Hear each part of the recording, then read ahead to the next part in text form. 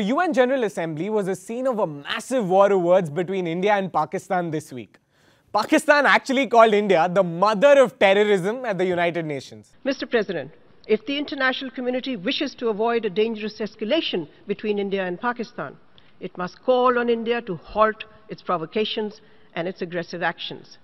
It must end the ceasefire violations along the LOC.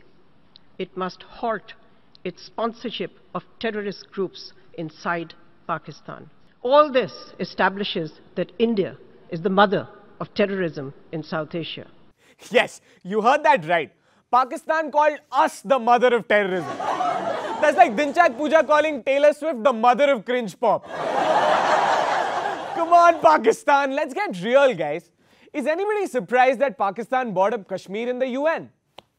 As the famous saying goes, there are only three certainties in life: death, taxes, and Pakistan bringing up Kashmir in UN. It is unfortunate that India has chosen to criticize the statement by the Prime Minister of Pakistan, which reflects the sentiments and aspirations of the oppressed and suffering people of Jammu and Kashmir, facing tyranny, repression, and brutalities of illegal and unjust occupation by India. India's foreign minister deliberately ignored the core issue of Jammu and Kashmir. Thus, India's military occupation of the state is illegal. These allegations are designed principally to deflect global attention away from the brutalities being perpetrated by India's over 500,000 occupation force against innocent and unarmed Kashmiri children, women, and men in Indian-occupied Jammu and Kashmir. The United Nations treats Pakistan like the old grandma in your neighborhood. They pretend to listen to her rambling on about the same thing over and over again, but in truth, we all know she lost her marbles a long time ago. In fact, Pakistan's diplomacy for the last half-century can be summed up in 3 words. What about Kashmir? No matter what complaint you raise, they counter it with, what about Kashmir? Listen, you're using terrorists to attack us. What about Kashmir? You're giving safe havens to India's most wanted men. What about Kashmir? You're selling nukes to North Korea. What about Kashmir? Hey, when will you win the World Cup again? What about Kashmir? I don't know why Pakistan even bothers sending diplomats to these meetings. Pakistan, save everybody's time. Just set up a permanent stall right outside the UN with a huge sign that reads, "What about Kashmir?"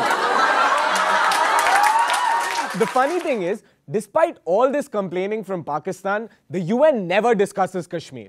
They continue to treat it as an internal issue. Pakistan, I'm not saying no means no, but it's been 40 years of rejection. Take a hint, will you? Also, you'd think if your diplomats are asked to focus on just one issue, they'd at least do that well, right? Wrong. Pakistan has managed to embarrass itself at the world stage by using a fake photograph in an effort to take a dig at India at the UN General Assembly. Pakistan's permanent representative to the UN, Maliha Lodhi, showed a picture of a seriously injured woman to point at Indian democracy, except this photograph is not from India. So-called democracy is the world's largest hypocrisy. This, Mr. President, is the face of India's democracy. Well, that picture that she is chosen to represent India at the United Nations is actually of a 17-year-old girl named Ravia Abu Joma, who was injured when 2 Israeli airstrikes hit her apartment in Gaza during 2014's war. Okay, if you're going to call a picture the face of India's democracy, the least you can do is make sure that the face is that of an Indian. Pakistan, we all know that you guys are terrible at sports, making movies and governing. But false propaganda was the one thing you're supposed to be good at. It seems like you now suck at that too. Now, if you get caught red-handed like this Pakistani diplomat, you would have no choice but to apologize, right? Not her. She doubled down on her antics. Our bureau chief from Islamabad is live with us now. Taha, this of course comes as a huge embarrassment for Pakistan. How is this news being reported or taken back in Pakistan at this point? Well, basically, I mean, definitely it is a sort of a goof on her part, and in that sense, that aspect is being reported in Pakistan. But the mainstream channels are also talking about, another aspect related to this, and they're saying that even though she did pick up the photo that she picked up was from Gaza and not from Kashmir. Despite that, there are widely images widely available of that pellet guns used, and that basically was the impression that she was trying to give in that speech of hers, that this is what is happening in Kashmir. Here's the thing. If you guys actually wanted pictures of pellet gun victims from Kashmir, you could have easily gotten it. You could have sourced it from a very rarely used high-tech source called Google. Guess you don't have that in Pakistan, do you? Also, two can play this game, Pakistan. If showing irrelevant pictures to score propaganda points is fair game, then I also have some pictures to show to the UN. I hope all of you folks at the United Nations General Assembly are paying close attention. Here's a picture that proves Pakistan's atrocities in Balochistan.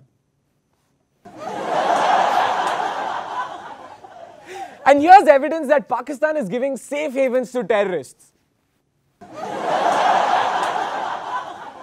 And here's a shocking picture that shows Pakistan is testing nuclear missiles.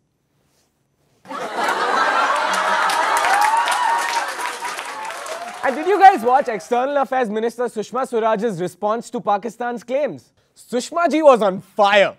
If you haven't seen it, let me sum up her rebuttal for you. India has IIT. Pakistan has LET. India has IIM. Pakistan has JEM. We have aims. They have no brains. Oh, but they do have one aim, and only one aim. Kashmir! That's the show. Thank you so much for watching, guys. See you next week. To watch the full episode of Let's Get Real, tune into WION at these times.